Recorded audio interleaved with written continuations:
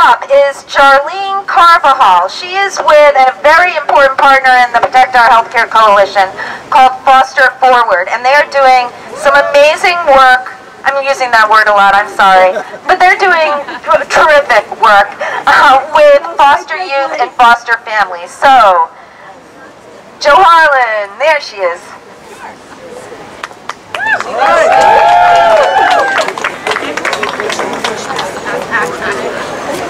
Hello. Hello. Hi.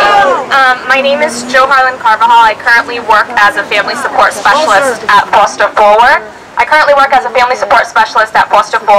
The Family Support Program is a new program that provides universal supports to both foster parents and children in their homes.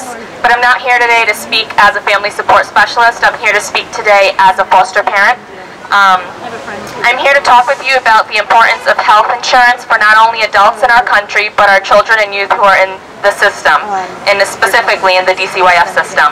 As some of you may know, currently 30 million children on Medicaid are on Medicaid health care, which means that 2 in every 5 children rely on Medicaid and the Children's Health Insurance Program. These programs provide comprehensive coverage to children for their physical, dental, and behavioral health needs. Without this coverage, children in foster care will lose access to some of the very things that make them healthy, happy, and safe. It has been proven through the Adverse Childhood Experience Study that children who experience childhood abuse, neglect, and trauma can often lead to poor physical and mental health challenges in their adult life. Having health coverage for those children is essential for their development and their later success in adulthood. So you're probably wondering why I'm saying all of this. Well, it's simple. In 2015, in April, my mom and dad made the decision to become foster parents. Together, all 3 of us attended the Tips and Maps training that's provided to all foster and kinship parents. Soon after our training, we received a phone call from the department to take in our first foster child. Together with the help of Foster Forward and DCYF, we created a network as foster parents, and we created a network of supports for this child in our care. Together, we did attend support groups at Foster Forward to better ourselves as foster parents, as well as doctor's appointments. Without Medicaid, the child in our care would have not been able to seek behavioral health care, which she needs in order to reach those most important developmental milestones that an average child who is not in care is able to achieve.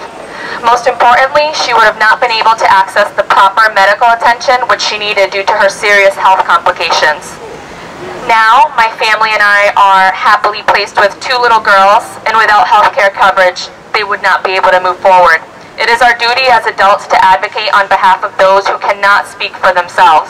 Furthermore, it is a job of my family, other foster parents, biological parents, social workers, other human service and healthcare professionals to come together to ensure the safety and well-being of children in foster care, who are the most vulnerable to change in the system. On behalf of Foster Forward and my family, we would like to thank all of you for your continued efforts to support these children and youth, and for your presence here today. Right. Thank you.